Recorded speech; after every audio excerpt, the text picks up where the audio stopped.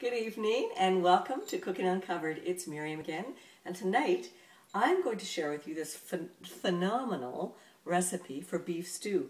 I used a beef stew in some calzones the other night, and one of my fellow cooking show hosts, Lindsay from Charmed on YouTube, suggested that I put the recipe on YouTube, and so here I'm going to put it on YouTube. It's just a phenomenal recipe. So I've got my pan ready to go. It's nice and hot on my stove, and here I have my 2 cups of eye of round beef that I cut off a round roast. And the trick to this beef stew is the Italian sausage, hot Italian sausage. 1. In they go in the pot. So now, what I need to do now is I'm just going to saute the beef and the sausage together in the pan, until they're braised and brown. So what I'll do while that's browning, I'm going to just get my vegetables ready, but I really should wash my hands. Give me 2 seconds. Here I am, to the side, washing my hands. There we go. Okay. Beef is in, sausage is in. Washed my hands. So now I've got my onions sitting here on the board. You're going to use 1 whole onion. I just peeled it, and I'm going to use big chunks from my onion today, not small dice at all. So here's the size of my onion, really large. So that's to one side. Nice big chunks. I'm going to use 2 carrots tonight. I've got 1 carrot already peeled, and the second carrot is just waiting to be peeled. Of course, like in every other recipe that I show you or that I share with you, you can really add as many or as little of the ingredients as you want. Because if you just happen to like carrots better than celery, well, go ahead and add more carrots and leave out the celery. That's okay. So we have 2 carrots ready to go. And again, for stew, you really do like to have it in big chunks rather than small chunks. So I'm just going to cut these in about the same size as the onion. I'm going to give my beef a little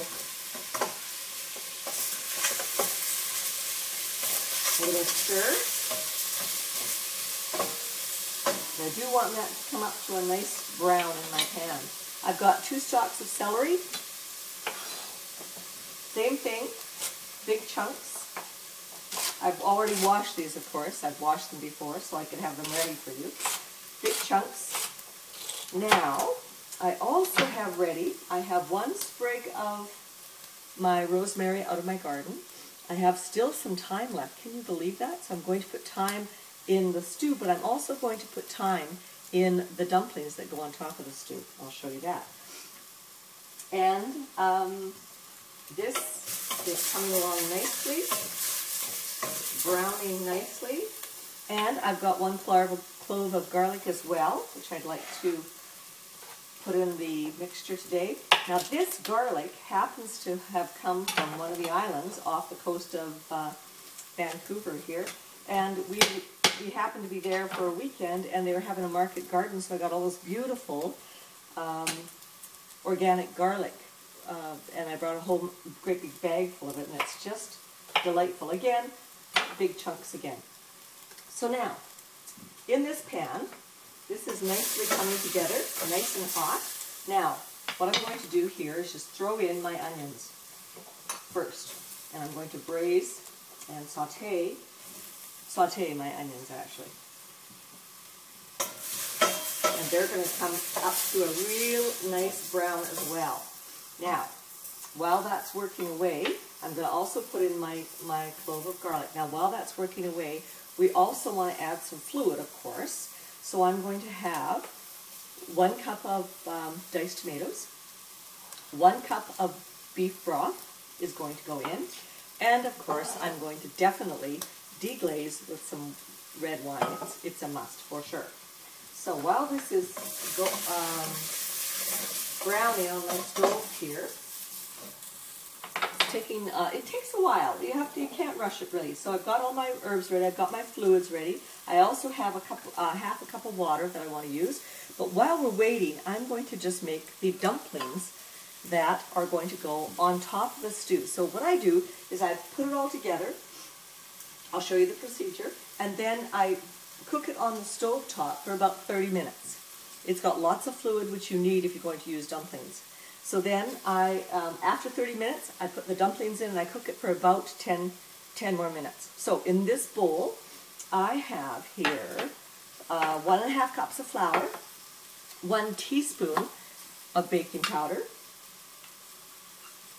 1 teaspoon of baking powder, some salt, and now I'm going to add some of that beautiful fresh thyme that came out of the garden, and I'm going to add just 1 teaspoon of Italian seasoning. So just any dry herbs you have at home will do for sure.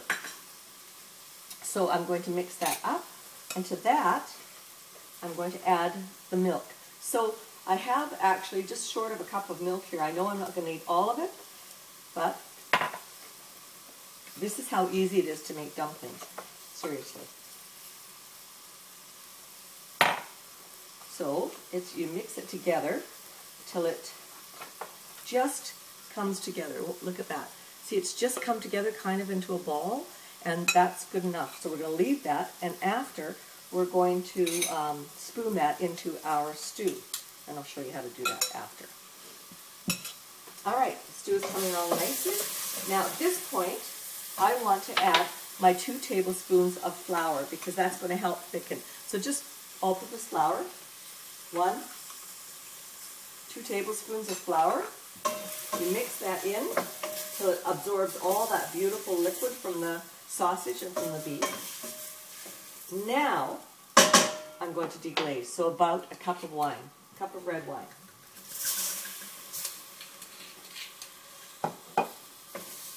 So you want to let that deglaze. It's already smelling divine. To that I'm going to add pepper.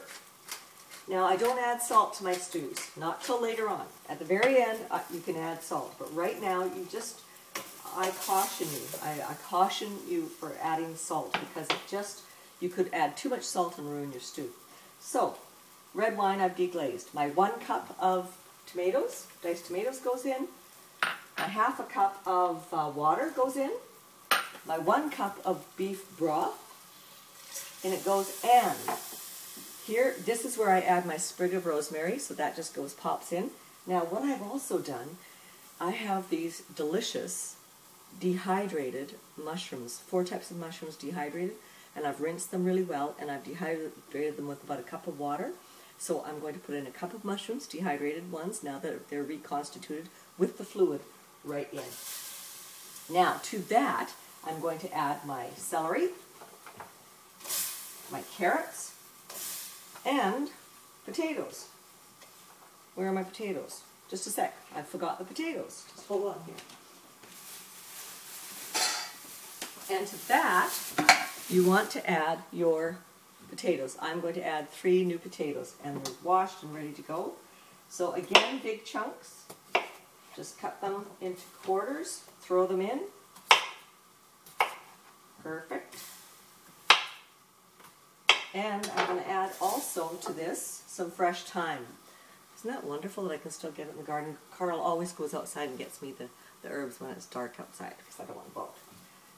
So the thyme goes in, rosemary goes in, and I have some bay leaves here from my sister's garden in Machosen, just outside of Victoria. This is from her garden.